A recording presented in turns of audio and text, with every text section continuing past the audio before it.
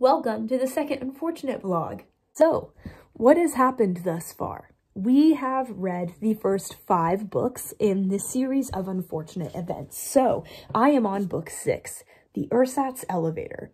I think that's how you pronounce it, but I am not 100% certain. If my voice sounds super weird right now, it's because my sinuses are acting up. But anyways, series of unfortunate events. If you did not watch my first vlog, you need to go do that.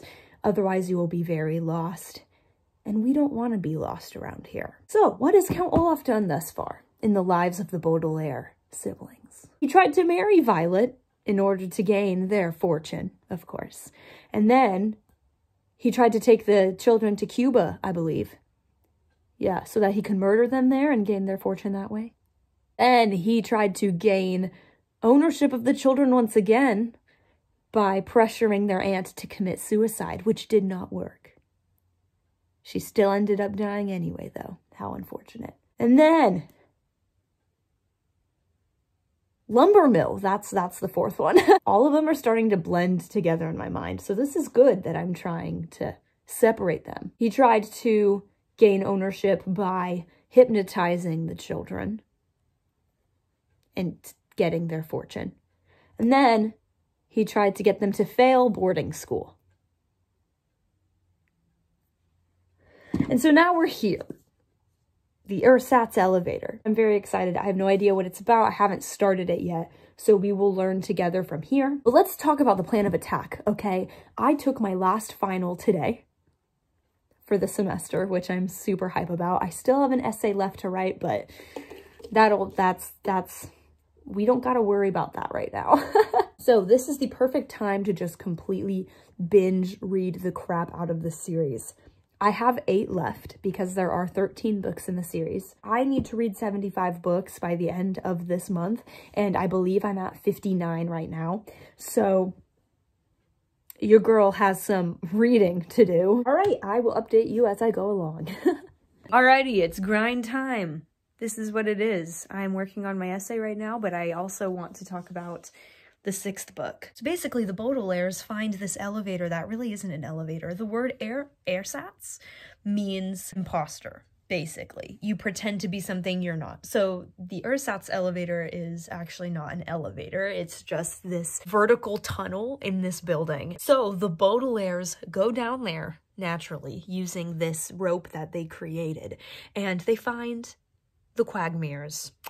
Their friends that Count Olaf stole, yes, they find them in a cage. So then they're like, oh, we need to save them now. But when they go back up to make a plan and come back down again, they're gone. And they believe that Count Olaf is going to sell them in this auction. Now, Count Olaf basically stopped caring about the Baudelaires and now wants the Quagmire.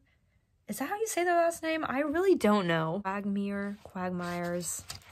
Anyways, they have a fortune also, and so basically, Count Olaf has this obsession with orphans that have fortunes. So, I also wanted to talk about a side thing, kind of. I know that Beatrice has something to do with everything. Beatrice, okay? Because Lemony Snicket, I know that's not the author's real name, but I don't remember the author's real name, so we're just gonna call him Lemony Snicket. At the beginning of every single one of his books, he dedicates it for Beatrice. Whoever this person is passed away, because he always talks about, like, for Beatrice, when we met, my life began. Soon afterward, yours ended. But listen here. There's something with Beatrice. Beatrice is a part of the story somehow. There's something to do with Olaf and Beatrice and Lemony Snicket. It all ties together. And it's driving me crazy because I just want to know how. Every once in a while throughout his books, he'll kind of just bring up Beatrice and bring up Count Olaf in a way that has nothing to do with the Baudelaires. It's more like this other side. I want to know who Beatrice is. I want to know what Count Olaf has to do with all of it. Like, what's going on, bro? To be continued. All right. I am almost halfway through the Vile Village, number 7. It's funny because Isadora, who is their friend, one of them that they're trying to find, she is a poet and she keeps writing these poems that end up in this village that they're living in now, but they can never find out where the letters are coming from and they don't know what they mean. So they're basically trying to figure out where the heck the 2 kids are being kept and where they can find them. But because I've seen the show already, I know where they are and it's kind of bothering me. Like, I wish I didn't, but it's fine. Also, I have to say that this cover is my favorite so far. Like, I don't know what it is. I just think it's super cool. Anyway, the man that they live with is making this giant house. Kind of, it reminds me of Up. He's making this hot air balloon house and the kids are like, let's just all fly up in the air, shall we? Now that I'm actually done with all of my schoolwork, I have time to read. So that's kind of cool. Whoa, hold on. Now there's another Snicket. Hello? His full name is Xoxo Snicket. Not sure if I said his first name right, but there's another Snicket. Like Lemony Snicket, like the narrator. What? That's all I needed to say. I'm almost done with this book. I am just completely blown away that the fact that there is another Snicket. This all has to add up somewhere. Let's talk. I'm on the 9th book, The Carnivorous Carnival. I should find my bookmark. Oh, I found it. This is a super random fact that none of you asked for, but this bookmark was in my couch for an entire year. So I definitely lose my bookmarks more than I remember where they are.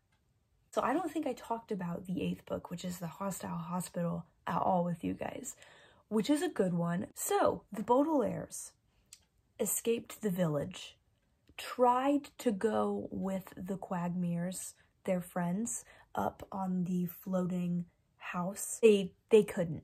They didn't climb up the ladder in time, ended up falling back to Earth, survived, ended up wandering until they found this town. They tried to contact Mr. Poe. You know Mr. Poe, our man, the one who is overseeing the Baudelaire fortune. He works for the bank. They tried to contact him. He didn't end up answering. They had to run away from the police, ended up joining this group that goes to this hospital and sings to sick people. They basically get hired by the hospital to work in the records area, and they try to find out more information on their parents, on the fire that, you know, burnt down their entire house. They end up finding this file that talks all about the fire, except it only has 1 page. They're missing 12 pages. They don't know where they are. Most likely Count Olaf has them. That 1 page tells them that there could possibly be a survivor of the fire. Now, this is what I think is also interesting. The fire is titled the Snicket Fire. So you know what I've been saying about all of this connecting and with Beatrice and with the narrator? Like, I'm just saying, Olaf also has a girlfriend who was the guardian back in book 6, the ersatz elevator. So she now is traveling with Olaf and the rest of his crew. They end up being hired by the hospital. They kidnap Violet and they try to cut her head open.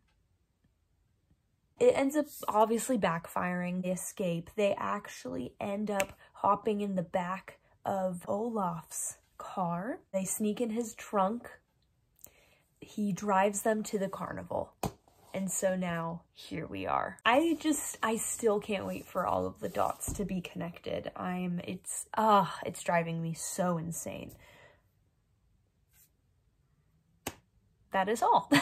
And that is it for vlog number 2 of a series of unfortunate events. I was going to try to read all of the rest of the books in this vlog, but obviously that took much longer than I originally anticipated, and this vlog would be way too long if I was to do so. So, Merry Christmas, you get an extra video. I hope all of you guys are staying super safe, super healthy. I love you all so much. Thank you so much for watching, and stay tuned for the rest of this series. Bye!